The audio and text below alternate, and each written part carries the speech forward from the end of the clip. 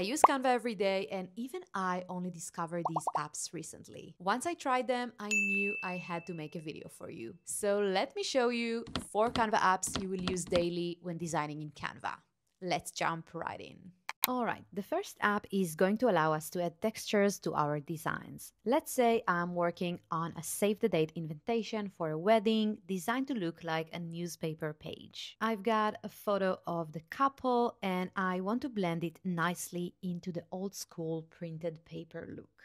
To do that, I will go to Apps on the left panel. I will search for texture and I will click on this app. I will first need to select an image to start applying textures. So I will click on the image right here, and then I can search for a specific texture if I know what I need, or I can browse through these options here. So I know I want a paper texture, so let's click on See All to see all the different options.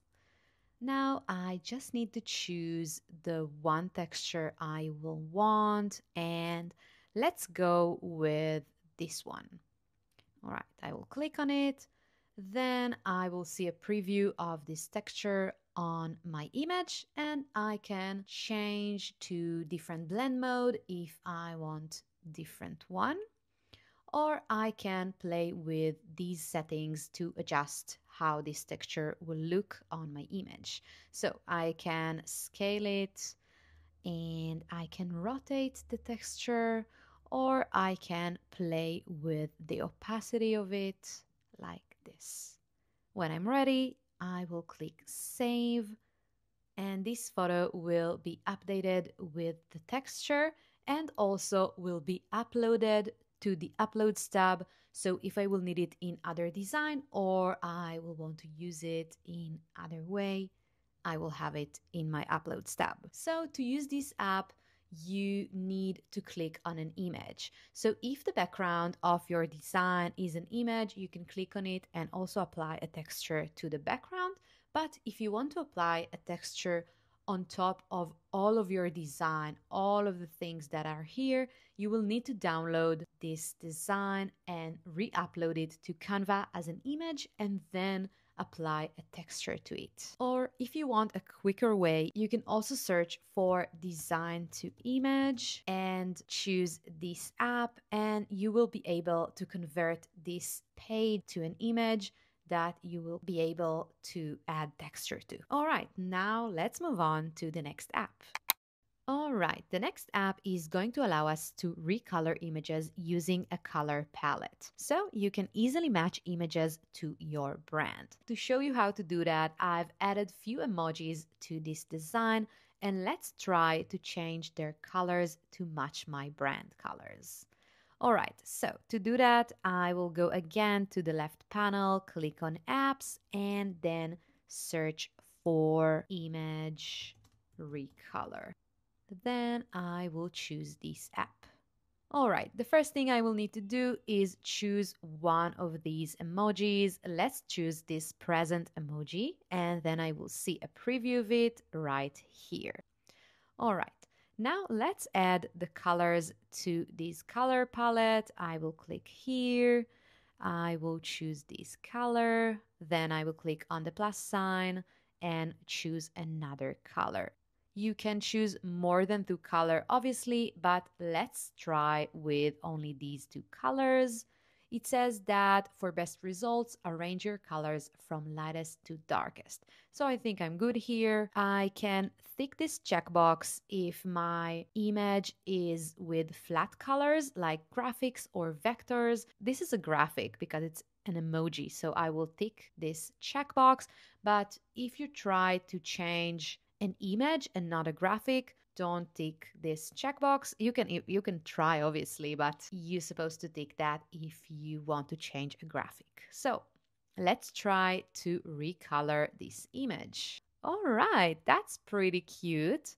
Okay, so now I can just click on replace selection, and then I will have this emoji with my brand's colors, which is so cool. I love it.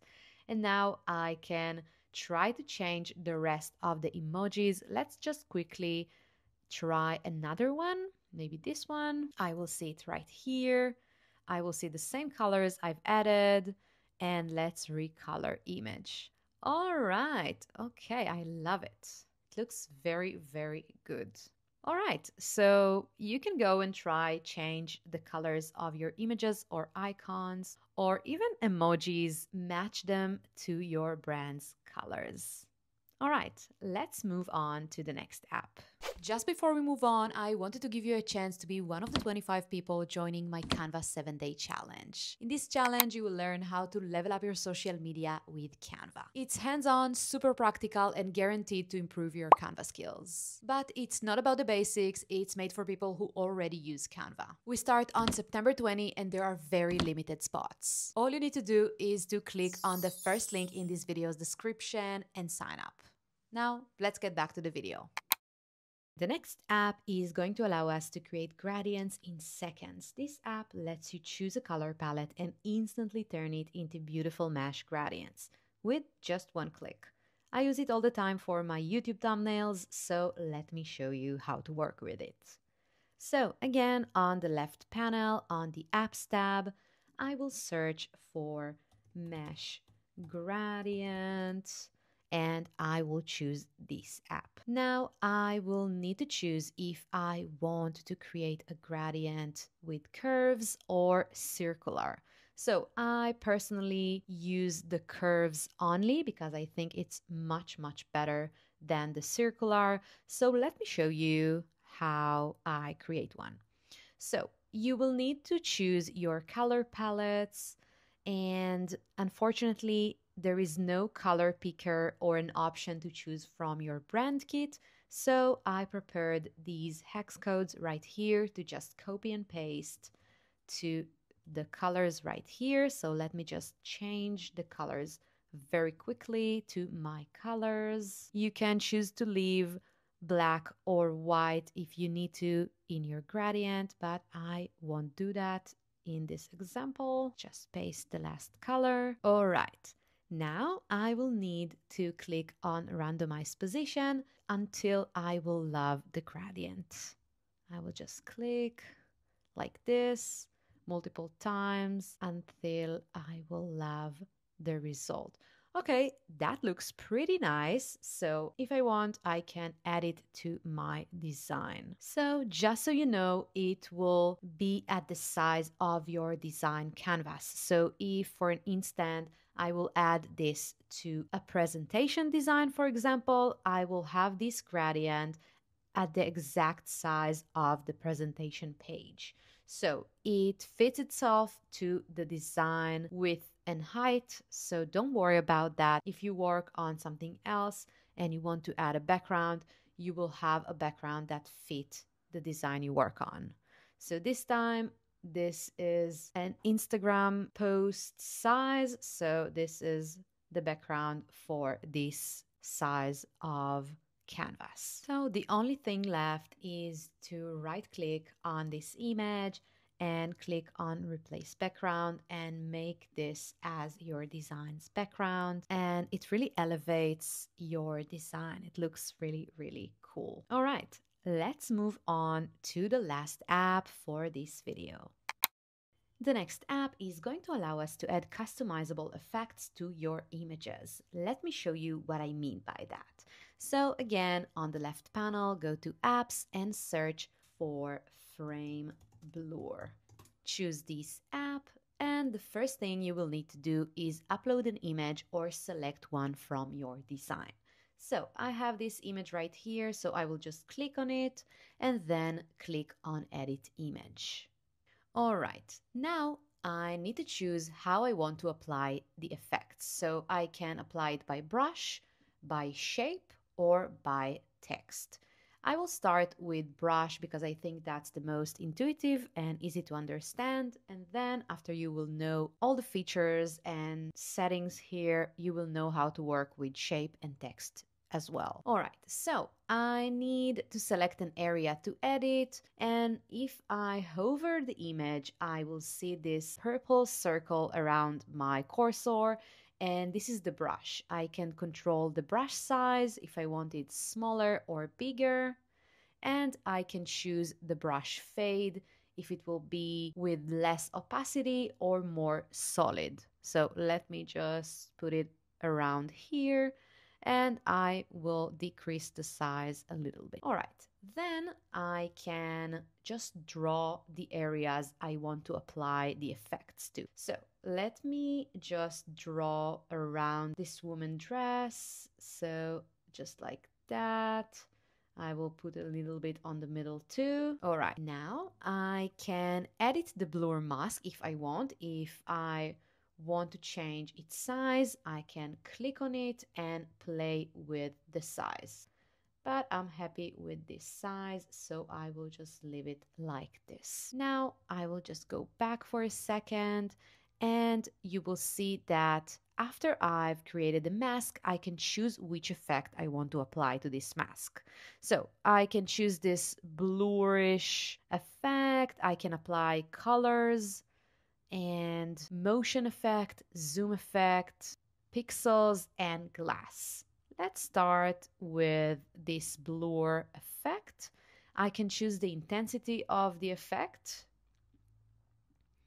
And I can see more settings other than the intensity. I will see the intensity here again, but I can also control the transparency of the image. If I click on it, I will only see the mask I've created, and I can also choose to invert it, and then I will have the effect around the mask and not in the mask itself.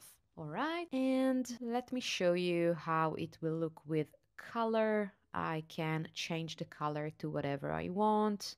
Let's go with this red just to emphasize the dress.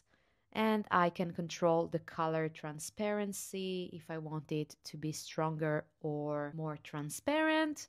Again, I have the more settings. It's pretty similar to the other effect we already saw. So I can control the transparency, the color also from here, and choose that the image will be transparent or to invert the effect. All right, so it basically works the same if you use shape. You can just draw a shape and then apply this effect to the shape instead of drawing the mask as I did just earlier. And another thing I want to show you is the option to blur faces if you want to blur something in your design. So you can use this pixelate effect, which can be very, very useful. So just so you know, it exists here. Let me just remove this mask and let's start over. I will go to brush. I will click on clear to clear the mask I've created. And let's try the glass effect this time. So let me just increase the brush size and I will just paint over these curtains like this. And I can choose the intensity of this effect. And look how cool it is. You can really transform the image with this app. All right, so last one is text. So you can add text to this image and apply the effects on the text, or to choose to invert it and apply the effects on all the rest of the image and leave the text as it is, so it will be emphasized. All right, so let's say I'm ready and I want to leave this brush effect, the glass effect with the brush. I can check this checkbox to save as copy and not replace the image in my design. Just add another one with the effect, or just click save to replace the current image with the image you've done changes to. All right, so that's it. That's Frame Blur. I hope you enjoyed this video and I hope you will use these apps on daily basis and create better designs with these apps. Thank you so much for watching again. I will love if you can like and subscribe to my channel, and I will see you in the next video.